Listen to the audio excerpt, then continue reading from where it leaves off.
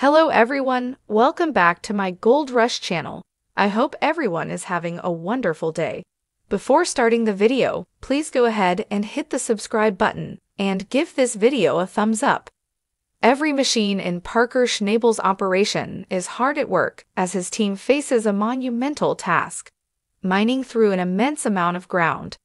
With a target of 10,000 ounces per year to sustain the project's success, there's no time to waste. Parker's crew is determined to extract $25 million in gold this season, but achieving this depends on a critical section of the claim, the long cut. The long cut presents significant challenges. As Parker explains, it's the only piece of ground we have anywhere near pay. However, when the team started mining, they discovered the area wasn't ready. Instead of pay dirt, they found layers of sand and mud, unusable for the wash plant. Parker quickly realized he had miscalculated the depth of the pay dirt, forcing him to pivot and assign his crew to strip a new area, the bridge cut. Unfortunately, frozen pits halted their progress, leaving them no choice but to return to the long cut. Determined to salvage the operation, Parker devised a new plan. He ordered his crew to dig an 8,000-foot-long ditch around the cut's perimeter to drain meltwater and accelerate thawing. The team is now working to uncover pay dirt in these ditches to stockpile for the wash plant.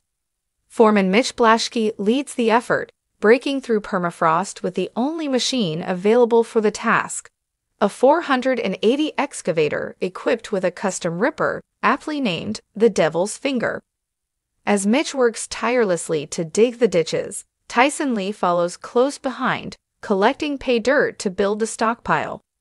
Parker has set an ambitious deadline, pushing his crew to work harder and faster to meet the demands of the season.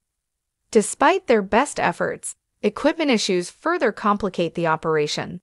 During ditching, the 480 excavator suffered a catastrophic failure. Mitch hears the ominous sound of gears grinding, and the machine loses its ability to turn. Upon inspection, the team finds the swing motor severely damaged, with sheared-off components and exposed bearings.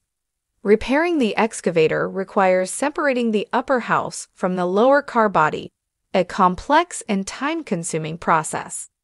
As Parker's crew scrambles to fix the excavator, the pressure mounts. Without the machine, they can't continue ditching. Without ditches, the ground remains frozen. And without thawed ground, there's no pay dirt to process, leaving Parker's ambitious gold target at risk. The stakes couldn't be higher. Parker sums up the urgency. If we can't rip, we can't ditch. If we can't ditch, we get no thaw. If we get no thaw, we get no pay. For now, all eyes are on the team's ability to repair the excavator and keep the operation moving forward. Life in the gold mining pits of the Yukon is never without its challenges, and for Parker Schnabel's team, the latest hurdle is a catastrophic breakdown of their vital 480 excavators. As the team fights against time and nature to keep operations running, the urgency to repair the excavator has reached critical levels.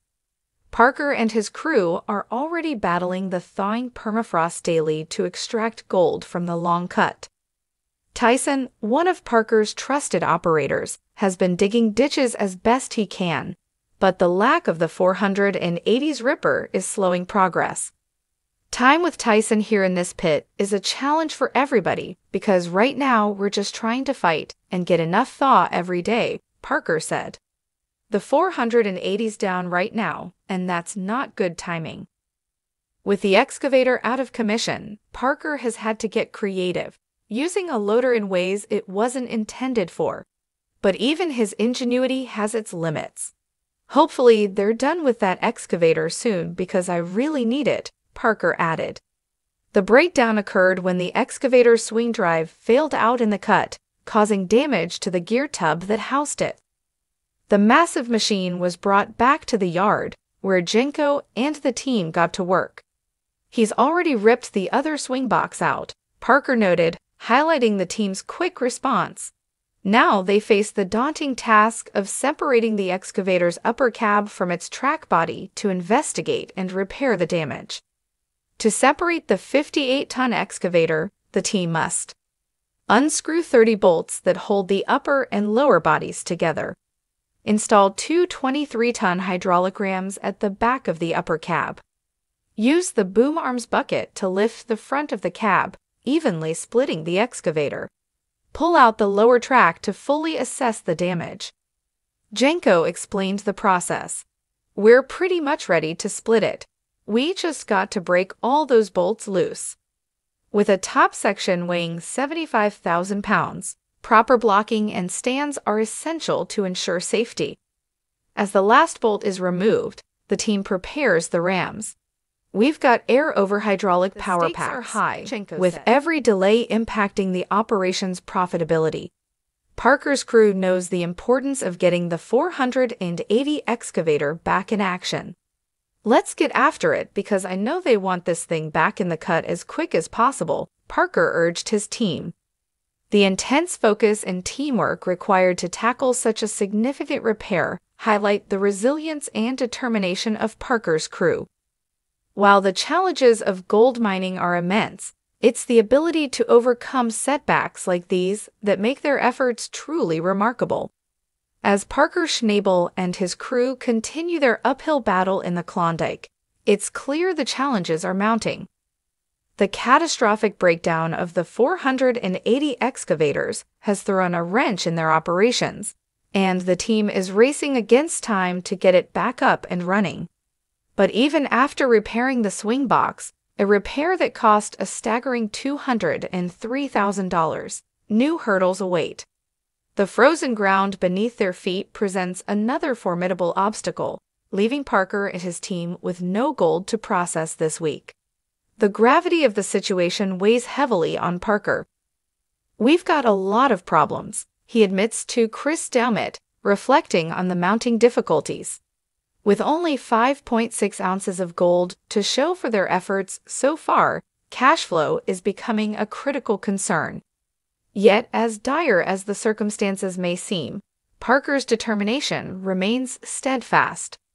We have a choice between accepting our fate or trying to change it, he says, a statement that underscores his relentless spirit. For Parker, failure isn't an option. Chris, ever the voice of optimism and support, reinforces Parker's resolve. I know you love a challenge. We're going to make this work, he assures. It's a reminder that no matter how tough the conditions, the team's resilience and camaraderie will carry them forward. The frozen landscape may be unforgiving, and the costs of operating in such extreme conditions are daunting.